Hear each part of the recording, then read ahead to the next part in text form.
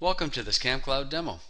In this demo, we're going to show you how to set up an Access IP camera with Camcloud.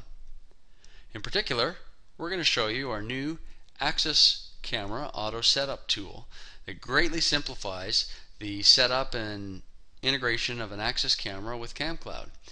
Access IP cameras are great cameras. They've got lots of features and capabilities, but they also have a lot of settings. So sometimes users that are new to Access or new to Camcloud find the settings a little bit overwhelming. So we've taken the step to create a simple tool that automates virtually all of the setup required to get an Access camera working with Camcloud. So let's go ahead and show you. First, we have to log in securely to our Camcloud account. That just takes a second. And once we're logged in, we are directed to the cameras page. The cameras page is really the hub of the Camcloud system. This is where you have a list of all your cameras that have been set up. You have access to features like global motion detection. I'm not going to go into these features in really much detail in this demo. We have other demos available for that. But I will say that you can see that we do have one camera set up, a webcam, in the basement. So that's the existing camera that we have, and now I want to add an additional camera. And so I'm going to go ahead and obviously add an Access IP camera. And when I do that, a new little form opens up with a bunch of settings. The only thing you really need to do is add in the camera name. So we're going to call it Office. In our case, it's a camera being used at our office, so that's what we're going to call it.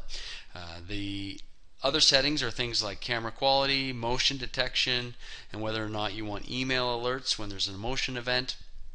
These are all things I'm going to just leave at the default because they're perfect for what I want to do.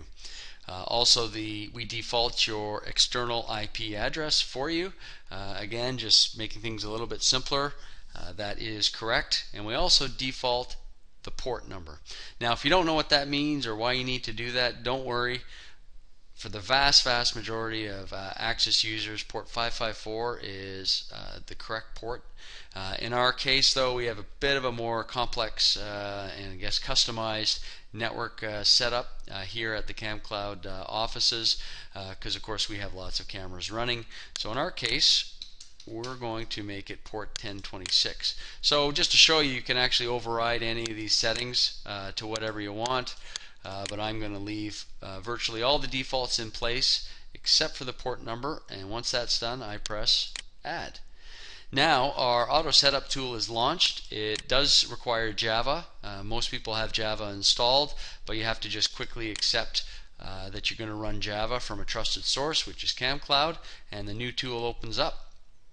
And so really the only pieces of information we need are the internal IP address for the camera and the password for the root account in the camera. These aren't things that we can default for you. They're pieces of information that you just need to know yourself, and they're actually quite easy to get. Once you have an Access camera on your network, you can find the IP address.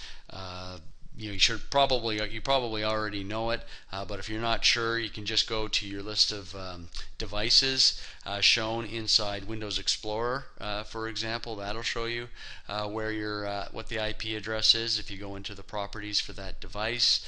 There are a bunch of ways to do that. In my case, I already know what the IP address is, so I'm going to put it in, and then of course I know what the password for the root account is, and I simply then press Submit.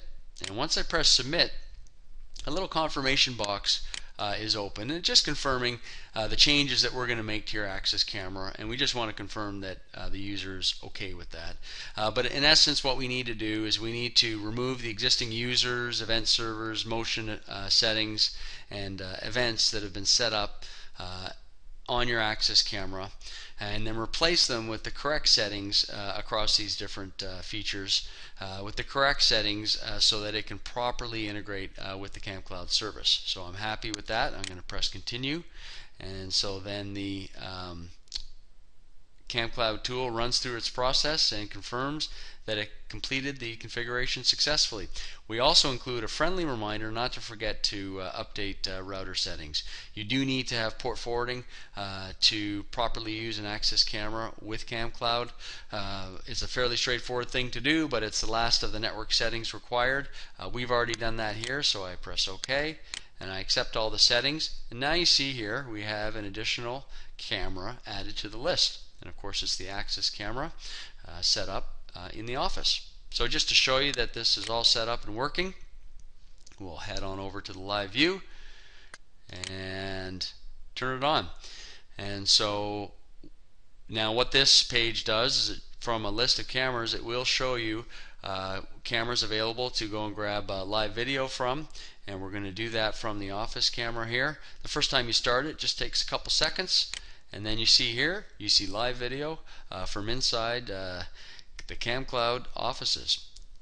And so that is the demo of how to set up an Access IP camera with Camcloud. Hope you like it.